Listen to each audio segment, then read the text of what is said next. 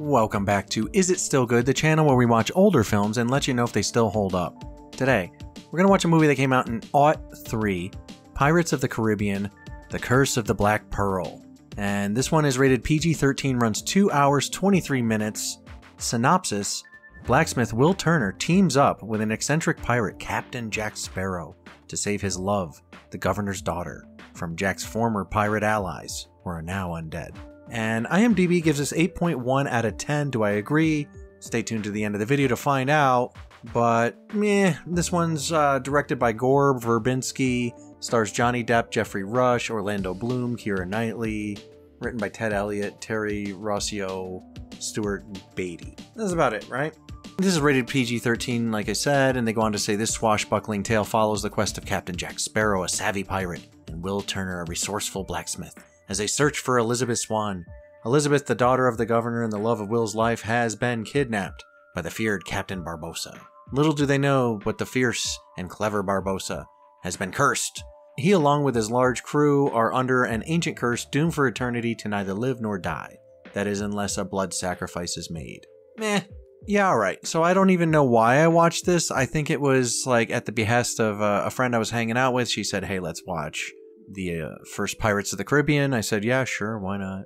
And we put it on. I was never a big pirate head, you know? I know a lot of people are really fixated on pirate stuff. There's always pirate stuff coming out. Pirate this and pirate that. It's never been something I've fixated on. So for me, like, the whole pirate genre kind of misses me. But that being said, this movie is shot pretty well. I do like the color scheme in it. The darks are really rich, and there's some good direction. As far as acting, it's aight. Johnny Depp gets a ton of credit for this, for, you know, imitating what, Keith Richards, I forget who, one of the Rolling Stones. And, you know, that's cool. There's a guy in my Spirit of Halloween dressed like him that was talking just like him, and that's cool. You know, it's kind of how I feel about Pirates of the Caribbean, the whole franchise. Now, I'm glad that it turned out in a lengthy trial that Johnny Depp did not poop in his own bed. And he was reinstated as Captain Jack Sparrow and given millions and millions of dollars because he seems like a decent enough fellow. Plus, I feel bad for him that he got his finger cut off. You know, that sucks. So, I don't know. I had an okay time watching this. It wasn't like blowing my mind or anything, but it was decent enough where I had to be objective about it. It actually had shades of like Army of Darkness with like the dead pirates and stuff like that I enjoyed. And I don't know. It's okay. I could have done without Orlando Bloom and Keira Knightley. I just don't need them. I would rather just follow Jack Sparrow around. I think he's a lot of fun. Some of the fight scenes are very, very Disney-like, right? It's an action-adventure fantasy, so you're going to get that. Sort of had shades of the Goonies in it, you know? So whatever. It's okay, you know? And I get that a lot of people like this one. It's just, I just stare at it, you know? It's on, I'm looking at it, it's over, I go do something else. It's kind of how I feel about Pirates of the Caribbean. So if I'm trying to be objective and I'm trying to be cool, I'll give it a number score. But first, let's try to sell you guys my books.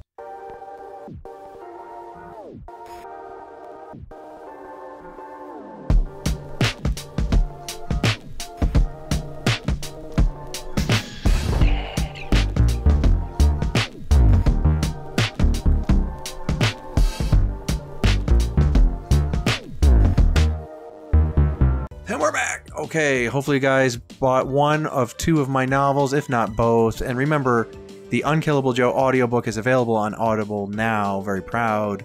Check it out. Okay, so Pirates of the Caribbean, The Curse of the Black Pearl. What do I think about it? It's okay. So what would I give it out of like 10? Like a 6.2. I think that's favorable. That's a good score. You know, it's worth watching for sure. If it's on, you can check it out.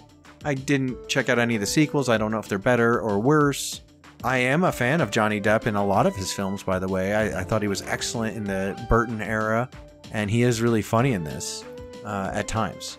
So I'll give him that. It's just, I think it's kind of played out for me because of how many dudes I've heard do that impersonation of Jack Sparrow. It's very cringy to me, and watching the original didn't excite me. It was cool. It's nice to see a young Johnny Depp doing his thing, you know, and being funny, and he carries the film if you ask me. You know, there's some decent supporting characters that I didn't hate and were kind of interesting and fun. I really like the, you know, the dead pirates were kind of my favorite part of the film. So that's where I'm going to leave it. Yeah, 6.2 out of 10. I know it's kind of a lackluster review, but this one's been sitting on my dry erase board for a while, and I keep forgetting to review it. So if I'm being objective, it's already kind of faded from my mind, so I don't have a lot of detail on it.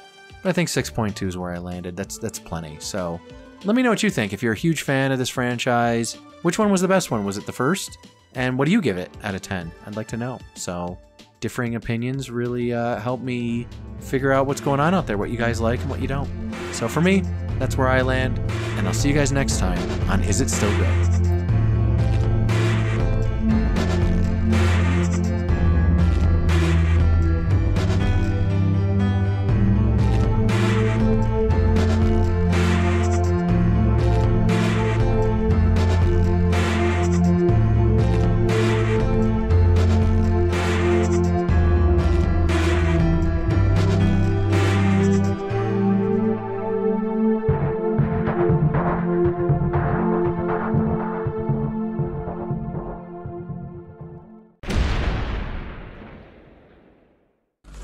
Ha ha ha ha!